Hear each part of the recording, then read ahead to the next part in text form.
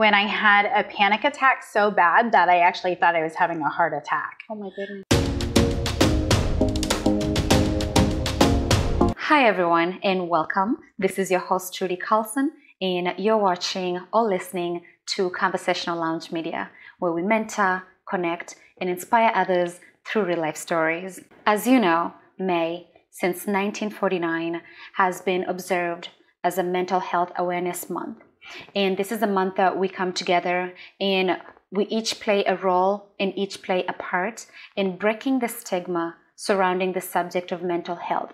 Without further ado, this next guest is someone, a close friend of mine, and I am so excited that she accepted to come to this show. I know this is not an easy topic, so I am so glad that Jasmine, you're here, and thank you so much. I'm gonna get in my soapbox a little bit, but just, you know, being brave and being open to just share your story. Yeah, thank you. Like you said, that's, kind of my mission is to normalize it so people don't feel so alone in their journey to bettering themselves. Yeah. Jasmine, welcome to the show. Hi. Hi there. Walk us through your journey. Okay, yeah. So my name is Jasmine Briley. I am born and raised here in central Iowa. Had the pleasure of meeting Trudy, gosh, how many years ago now? Oh my goodness. How long have our husbands known each other? Years. Since junior high, I believe. Yeah. So, yeah, as long as you and Kale have been together, it's how long we've known each other. And it's been great growing our friendship and dealing with the boys' shenanigans. Yes. And I remember Jasmine always telling Kale, when are you going to propose to this? This woman, when are you going to marry her? Yes. Well, it happened. Well, we knew something was different with you. We just did. So I was like, okay, anytime now. It's going to happen sooner or later, so just do it. So, yeah. So, yeah, like you said, broaching the subject of mental illness is can be very uncomfortable for a lot of people, and I think it is very important to break the stigma so people can have a good healing journey and know that they're not alone. So I myself suffer from anxiety, post-traumatic stress disorder, and I'm also borderline obsessive compulsive, which all three of those kind of play into each other. So, yeah. So when did you discover that, you suffer from, anxiety or the OCD? Did something change in your life, or what made you aware? Yeah, good question. So I had been living with symptoms for anxiety pretty much always. I just didn't realize that's what it was. It wasn't until I was about 19 when I had a panic attack so bad that I actually thought I was having a heart attack. Oh my goodness. Yeah, so like my heart was racing. I even had kind of pain down my arm, and I was like, oh my gosh. And to me, it kind of felt like it came out of nowhere because, there wasn't anything super stressful going on. I was actually just driving around Ames, I don't know, just like shopping or something. And then, yeah, bam, all of a sudden I was like, oh my God, am I dying? Like, oh my gosh, it just hit you. Yes. Wow. So I pulled over, I called my mom. She, of course, was like, you're fine, quit overreacting. See, this is exactly what we need to talk about. It's always that everybody telling you that, no, nothing's wrong with you. Yeah, yeah. And so I was like, okay, you're not helping. There is something wrong with me, clearly. So then I just called First Nurse, and she, kind of helped me do some breathing to calm down and asked if I was still having, the pain in my arm or, as much pain in my chest. And I didn't. So, she was able to help me calm down. And she said, well, I think you just had a really bad panic attack. Wow. Do you have anxiety? And I said, well, I don't think so. But then that was like, well, okay, obviously I need to go get that checked, whether it is, anxiety or I have a real heart issue. So I did. I made a appointment with my doctor, and I had already been diagnosed with depression, and then I also in high school had bouts of insomnia. So my depression had actually shifted more into anxiety. So, wow. Is there triggers that can make it shift one or the other? Yes, and my trigger for anxiety and PTSD, which I didn't know I had until a few years ago when I was having some other issues and having a hard time dealing with my anxiety. So that's basically what happened was I was strangled by my brother when I was 17. Oh my gosh. So yes. I'm so sorry. Yeah, pretty intense. So I actually had a history of abuse. I was raised by a stepdad who was verbally and physically abusive. And that's why I had suffered with depression. However, thinking you got past that and now you're in a safe space, and then being attacked by my older brother is what, kind of shifted more into the anxiety. I am so sorry. Yeah. That is, wow. Yeah. Two people that are, essentially family-wise, too close to you. Right. And then, wow. Right. I don't even have words. I'm so sorry. Yeah. And I'm smiling now because that's a coping mechanism. It's called masking.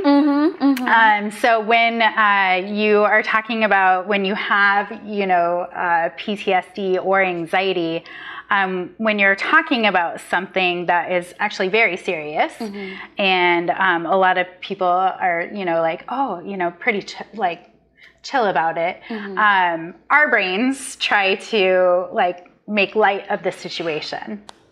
Is that a toxic trait? Yeah, and it's actually, and part of it is a physical trait as well, because when you've been through physical abuse, your body physically responds, even just thinking about it. And that's what part of PTSD is.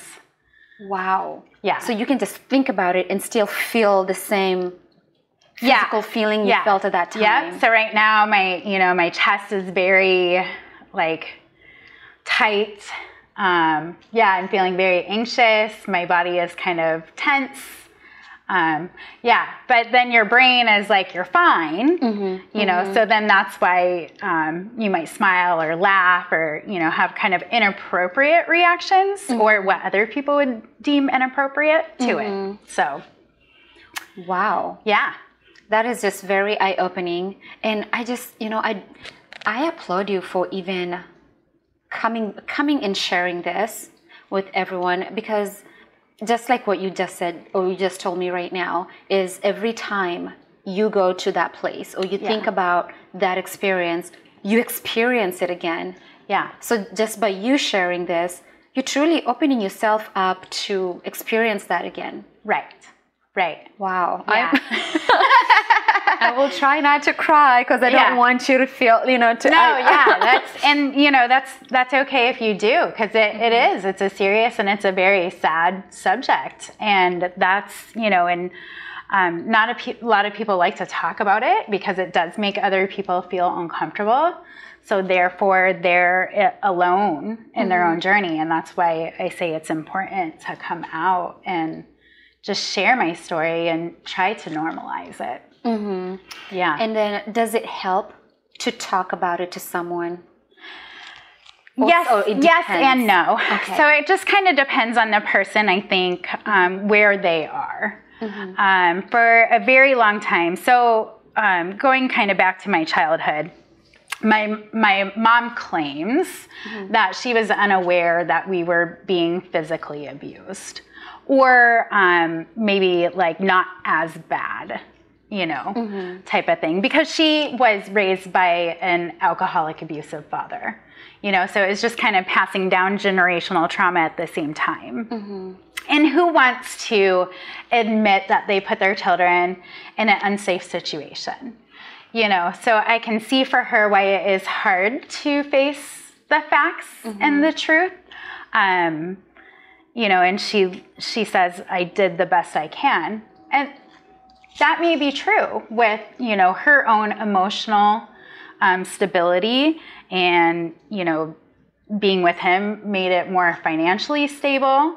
You know, so yes, okay, you were doing the best you can, and we were abused, you know, so a lot of people say that thinking, okay, end of subject, you know, that's that. But both things can be true, you know. So I am trying very hard to be empathetic and realize that, you know, maybe she really did think she was doing the best she could at that time. So that is a tough spot. Yes. Because now you're taking yourself to try to understand where she's coming from. Yeah. While still harboring the actual reality of what happened to you. Right. At what point would you say, did you feel comfortable telling your mom, this is actually what happened to me? Is it during around the same time, or did you wait until way later? Yeah, so, you know, like I said, she, you know, like being spanked was normal, but like being beaten, you know, and we were made to like stand up against the wall for hours at a time. My mom worked second shift, so she wasn't necessarily home with me when these things happened. Now, you know, whether she noticed the welts on us or not, you know, my older brother and him would actually get in like physical fist fights, you know. So, I mean, there was signs of abuse. Whether she wanted to see them or not, I don't, you know. But it actually was when they were going through their divorce. They do have a child together, my youngest brother, Corey.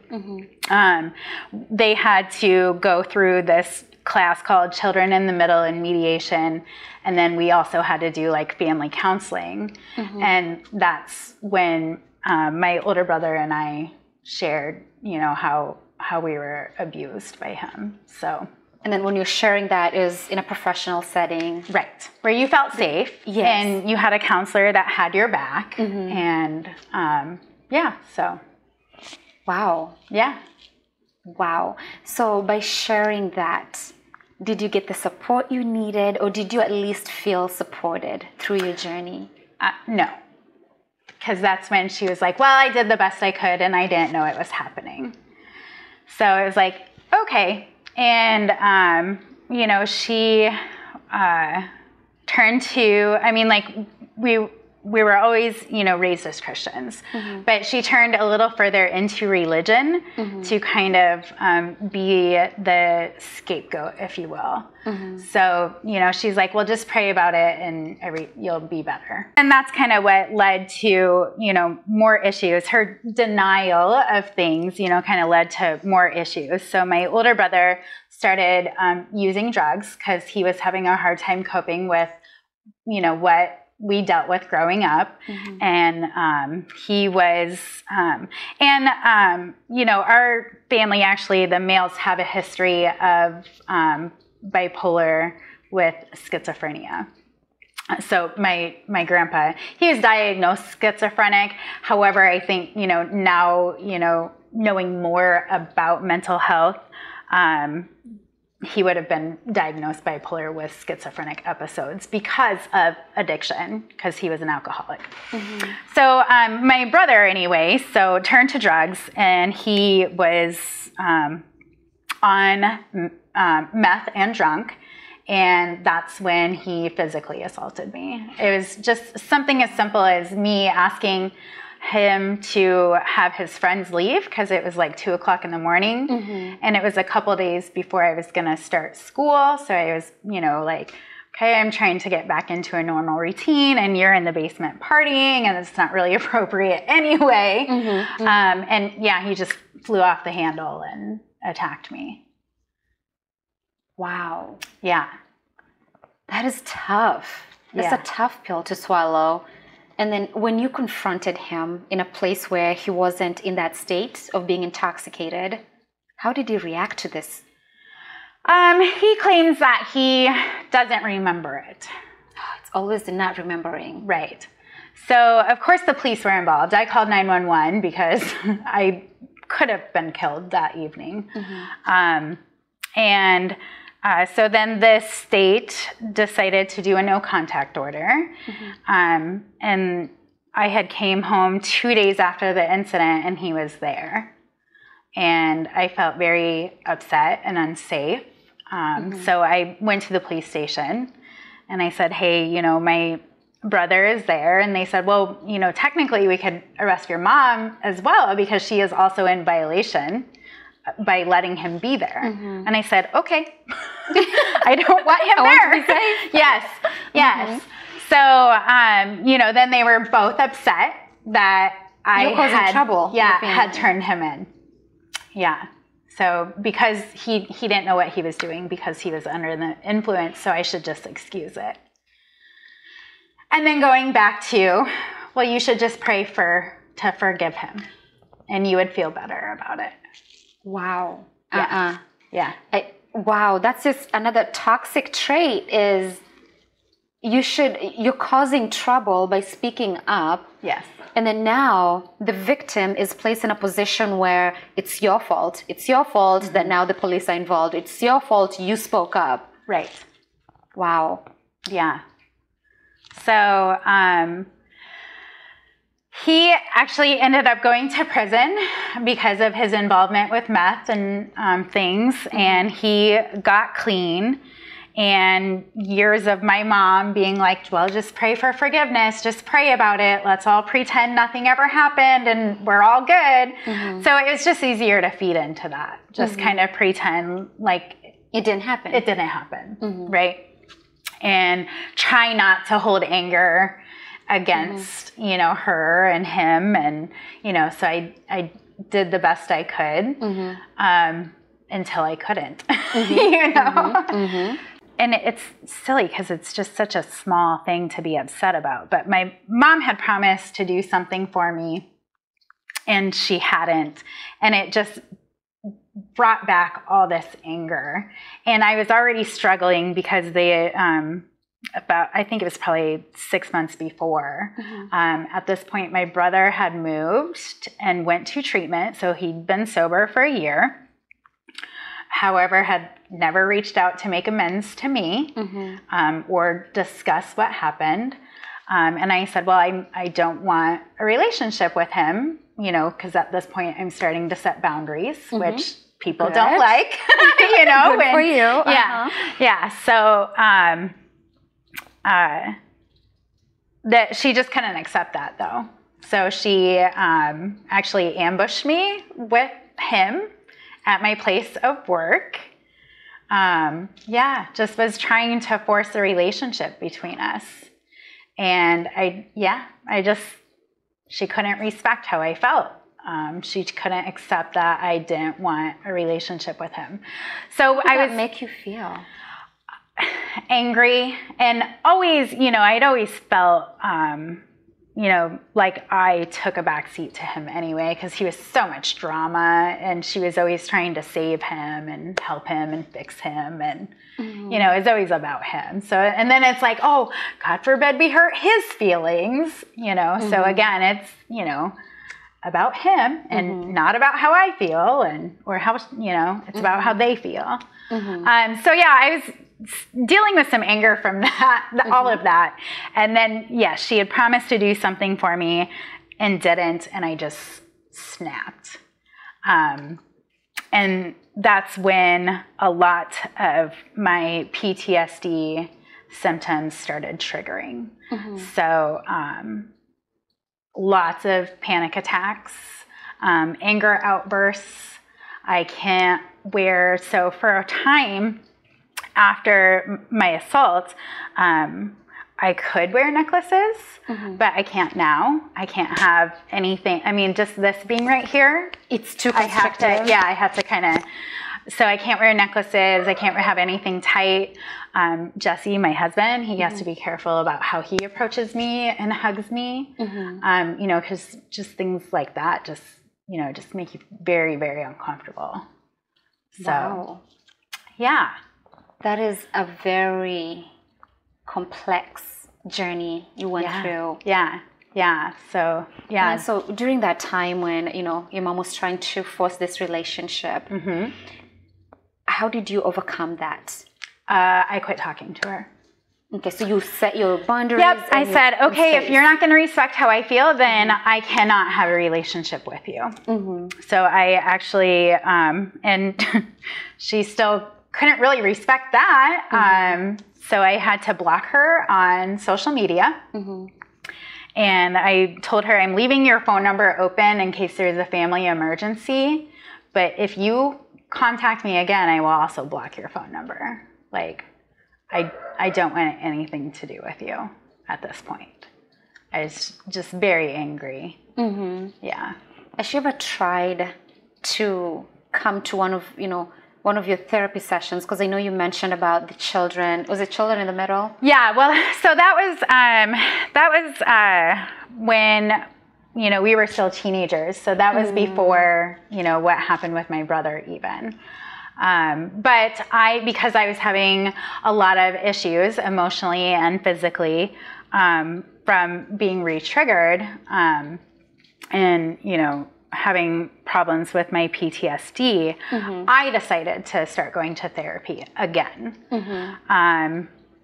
And I had done some therapy when I was like 19 and kind of worked through a little bit of it. But the fun thing about trauma is you can think you're past it and then all of a sudden it hits you again in maybe a little bit different way. Yeah. Oh. Yeah. And then when you, like that feeling, describe that feeling that you feel like, okay, I think I passed it. And then describe the feeling like, of like, I'm, you know, I'm not having anxiety attacks. I feel very upbeat, you know, like, I feel, you know, really healthy. Because then also a symptom of trauma is it lives in your body and it can make you physically ill. So I actually have periods of time right now. I'm going through a period of adrenal fatigue. What is that? So it's when your hormones are imbalanced and your body is in a constant state of fight or flight because of your anxiety. So your cortisol level spikes and it just throws everything off. So you have trouble sleeping. I mean, I can be in bed for 9 hours and feel like I maybe got 5 hours of sleep. You just feel really tired, sluggish. Brain fog can be a part of it. Weight gain for, you know, like you can eat all the right things and be exercising. And unfortunately with females, our bodies are very sensitive to the stress hormone cortisol. So just dealing, with all that stuff that comes with it. So wow. Yeah. Wow, Jasmine. I just feel like I need to pause this interview and just give you a hug, but I promise we'll do that after this. Yeah. So, like I said, so dealing with, I said, and poor Jessie, trying to understand and manage and be patient and empathetic, but also has no idea, it doesn't suffer from anxiety or anything. So very hard to understand. So I was like, okay, I need to get back into therapy and kind of reprocess and deal with this. However, like I said, my family motto was to shut it down and pretend it didn't happen. And just pray and everything will be great. So, when you're so good at what they call dissociating, once I kind of let that, open back up, so it's, that's where I'm at. For the last year, I tried EMDR therapy. What is EMDR? I can't remember what it stands just for. The concept of it. So there's different forms. So you can do tapping. So it's trauma processing. And so you can do tapping, you can do eye movement. I held on to these things that buzzed in my hands. And basically you're trying to rewire your brain and, rewire the cognitive thought patterns that come with trauma. So you're basically sitting there for 30 to 45 minutes, just thinking about your trauma. Wow. Yeah. Which I had reliving it. Yes, which I'd never really done. I had, dissociated, just trying to push in the back burner. Yep. Just but now move you on. really bring it back. Yes. So you just sit there, and that's literally all you do. And so that actually made my physical symptoms kind of reactivate. So again, that's right now why I'm struggling again with my chest is always tight. I'm constantly in fight or flight. I'm struggling with adrenal fatigue again right now. So after, my therapist said, okay, maybe reopen the door for communication with your mom. She might be in a place to be ready to try to understand or empathize, be open. So I have. It's not going well, so that doesn't help it either. But so I decided that the EMDR is not right for me, because instead of helping, it's actually made me worse.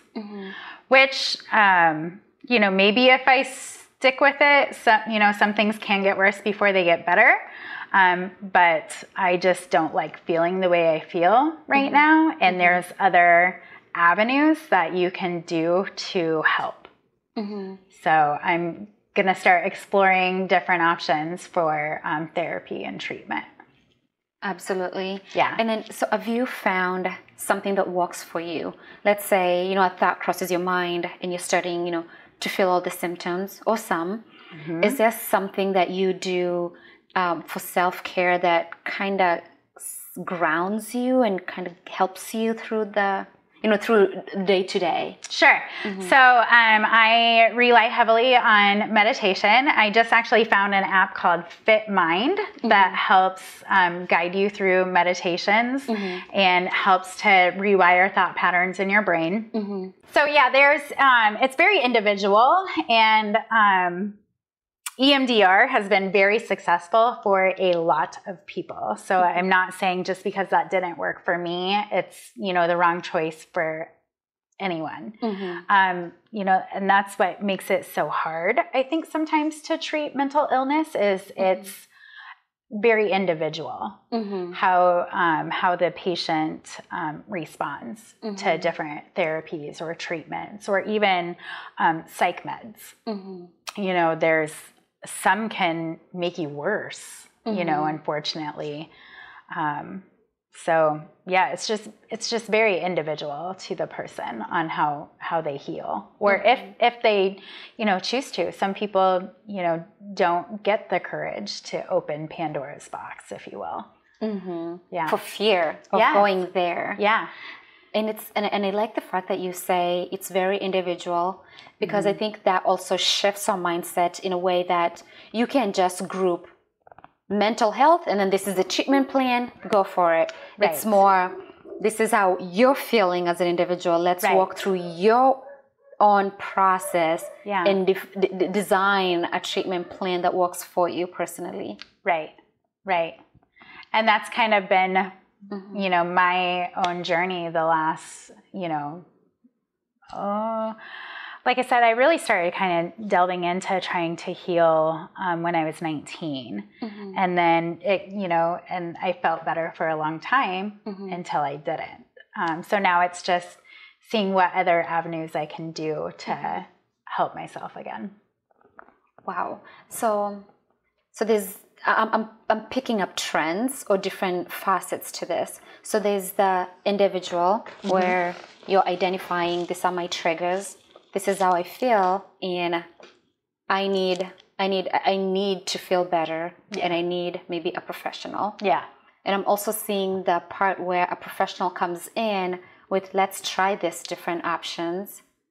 And then also, I'm also seeing the community a little bit, where it depends on the type of support system you're getting or not getting to help you navigate through this journey. Right. Yeah, if you don't have somebody in your corner, I'm very thankful that Jessie tries to be as understanding and empathetic as he can. And, you know, he's like, whatever it takes to help you, you know, so if that's spending $100 on therapy every single week, then that's what you do. Because unfortunately, insurance doesn't really cover to go to a therapist. What? Yeah. There's very few and far in between for insurance that help cover. Oh my goodness. And that's also part of the problem. That is part of why we need to have these conversations more. Right. So maybe even create some change. Okay, now I'm getting into my... Yeah. But that is, it's very crazy because insurance will cover headache. If I have a headache right now and I go to my doctor, I'll be covered. Right. But then if I have, that is, wow, that it just blows my mind. Right. So let's say, you know, you're opening up to someone, either someone you just met or a close friend or just anyone. And then you let them know about, hey, I go through this, or I suffer with this. How would you expect, like, not even expect, what would a good response to you look like? And I'm not just saying you, because it's, you know, it's other people too. Yeah. But because sometimes you never know. Again, you know, if someone's sharing their stories, sometimes we don't know how to, maybe like without, you know, because people internalize other people's stories. And then now I'm just like, you know, projecting my own thoughts on it and I'm telling you how I feel. But when you're sharing your stories, what would be a good response or good conversation look like? Yeah. So I like how you just brought up a headache, because I mean, to me, it's, you know, almost similar. Like if I say, Trudy, I don't feel good, I have a headache, you're going to say, you know, like, I hope you feel better. Yeah. Or can I help you? What do you need? You know, things like that. And, you know, and I get it. It's uncomfortable for some people to talk about, you know, abuse and trauma and different things like that. So they, you know, it's great to ask this question, but that's all we're looking for is like, I'm sorry that happened to you. How can I help you? Thank you for sharing. I love you. You know, like we don't necessarily want solutions. Yeah. We just want to share who we are with you and be accepted. And still be loved.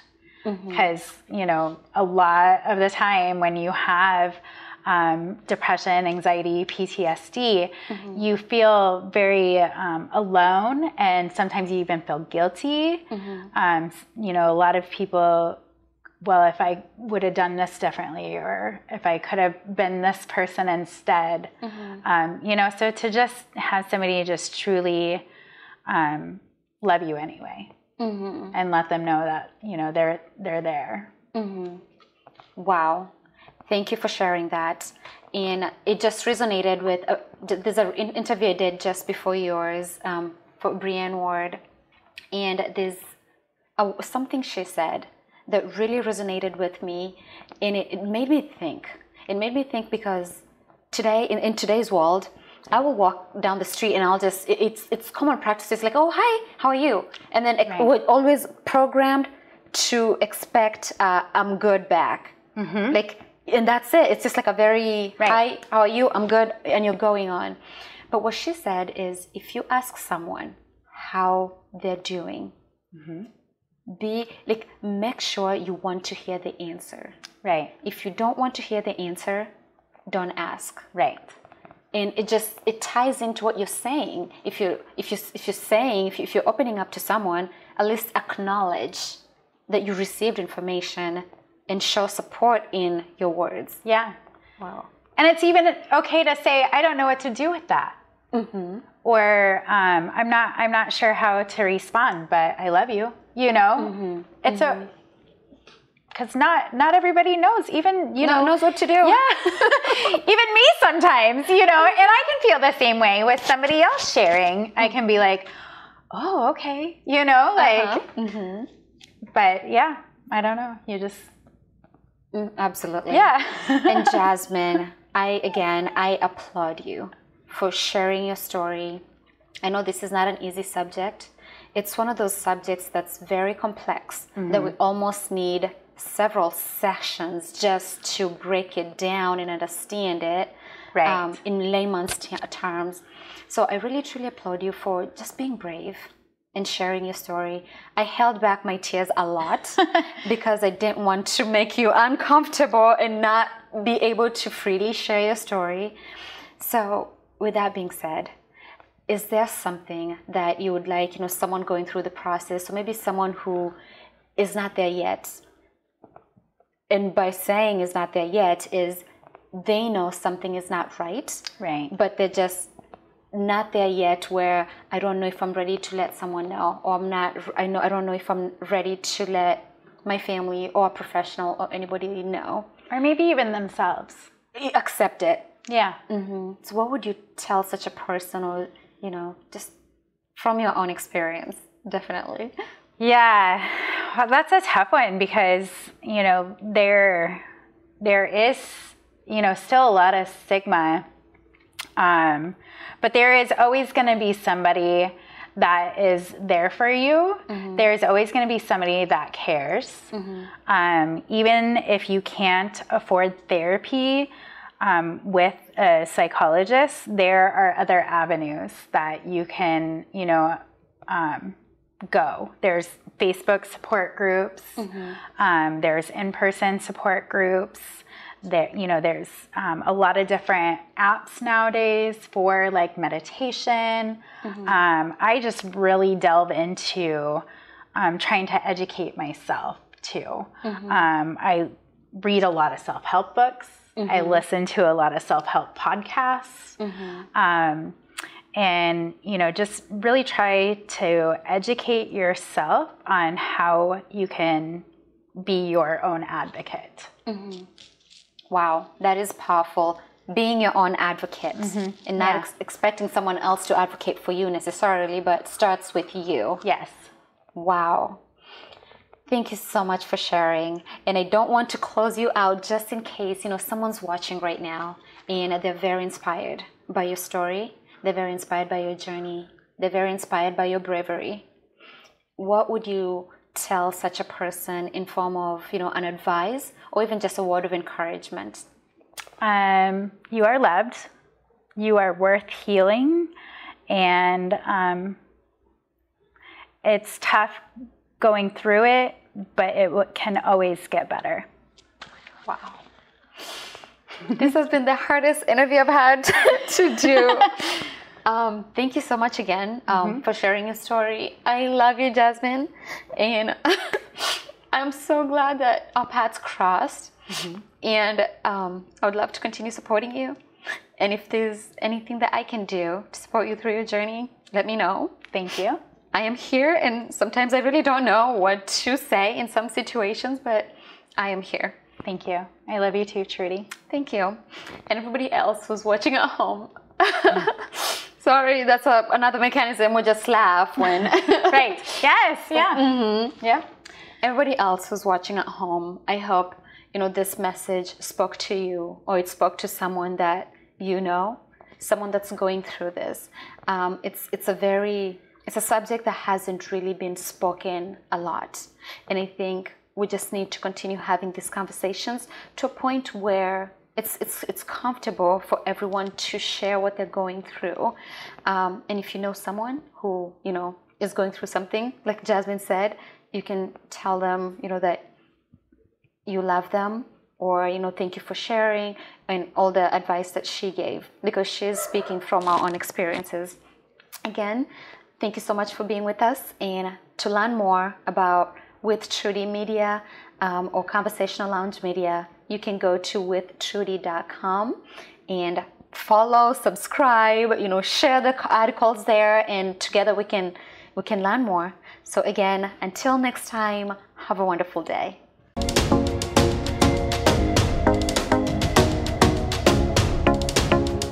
We would like to normalize having these conversations. They're not easy conversations to be had, but the more we talk about them, the more we engage and learn something from other people's experiences, then we can all learn and grow as a society.